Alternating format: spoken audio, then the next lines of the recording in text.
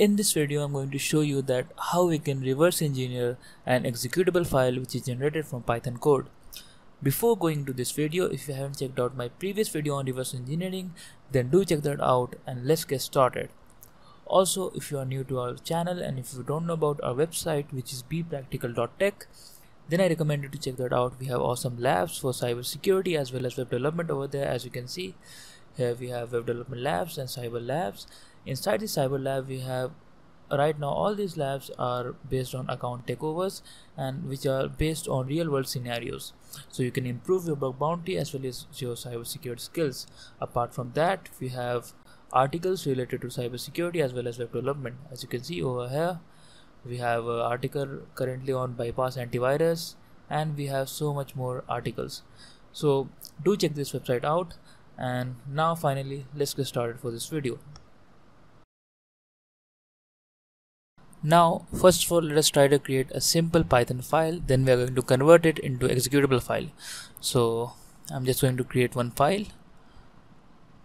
So I'm going to open my PowerShell and let us create a simple file. Let's say crack.py, and inside this file we are going to write our code. So let's write a very simple code. Let's say password equals to input, enter your password, and if password equals to Fayaz, then print authenticated, else print wrong password. So this is a very simple Python program which takes input from the user, and if that input contains a string which is Fayaz with a replaced by @, then it is going to print authenticated, else it is going to print wrong password. So let us try to run this file and let's see whether everything is working fine or not. So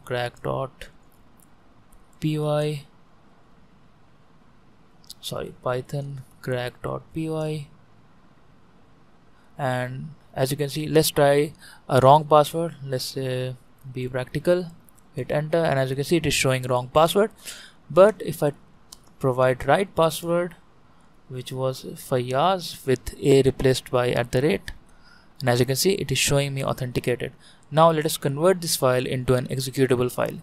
So I'm just going to type auto-py to exe, and I'm going to convert it using this software. Let's wait for a few seconds, and as you can see, we have auto-py to exe running.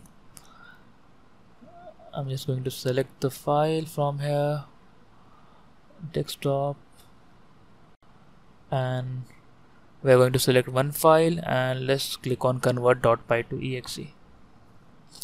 Let us wait for a few seconds.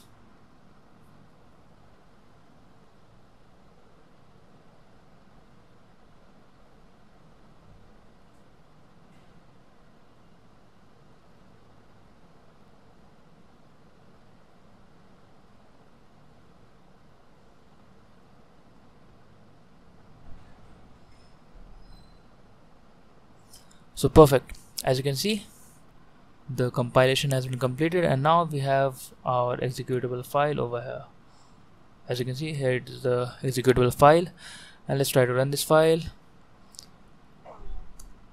So if I try to run this file, let's wait for a few seconds, and as you can see, it is working fine. Now we are going to reverse engineer that file, and we are going to convert this executable file back to the Python code. Now that we have created our executable file, we are going to reverse engineer it. And to perform reverse engineering on this particular file, we need to have two tools. So let me show you what they are. So the first one is this particular tool, pycdc. So we need to install this on our Kali machine, and we have to install this one also, pyinstructor file. So this basically used to extract the files which are generated by pyinstaller. So we are going to use this tool, and to install both of these tools in our machine, we need to copy the links, and then we are going to clone it. So let me show you how we can do that. So suppose I want to install this tool first. So over here I'm going to open my Kali Linux machine, and by the way, if you don't know that how to install Kali Linux on Windows machine without the use of VirtualBox or VMware, then I recommend you to check out my video in which I have shown you that how we can do that. So as you can see, our Kali Linux is up and running, and now I'm going to move to my desktop. So I'm just going to move quickly to my desktop. And we have our executable file in this output folder. Right now, as you can see, here is the file crack.exe. Now first of all, we are going to clone PyInstructor. So I'm just going to copy this, and here let's paste this link, and let's wait for a few seconds. It is going to take some time depending on your internet connection. Now that we have this PyInstructor installed in our machine, we are going to use this, and we are going to extract all the files from this executable file which is generated by PyInstaller. So first of all, I'm going to move this to the folder of PyInstructor, and therefore there I'm going to move to PyInstructor, and let us use this particular tool now. For that, I'm going to type python 3, pyinstructor.py, and we are going to type crack.exe. Hit enter, and as you can see, it has successfully extracted all the files from this particular executable file. So if I hit ls, as you can see, we have a new directory, crack.exe_extracted. Let's move to this particular directory, and as you can see, all of these files are extracted from that particular executable file, but the file that we are interested in is this particular file, crack.pyc. This is the file that contains the code which is written by us. So we are going to see that how we can extract that file. Right now, if I try to see the content of this file, let me show you. As you can see, it is pretty much encrypted. Therefore, we are going to need the second tool, which was pycdc, to extract that particular file. So let us see that how we can install this tool. So I'm just going to copy the link. Let's move back, and let me clone this file over here again.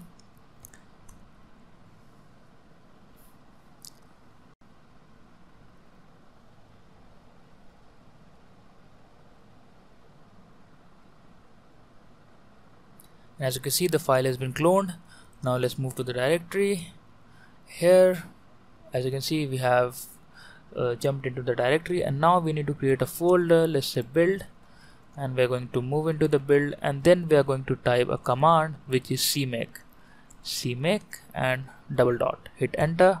It is going to take some time.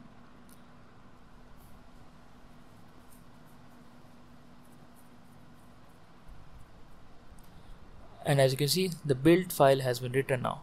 And if I type ls over here, as you can see, these are the files, and now we need to type make, and after that hit enter.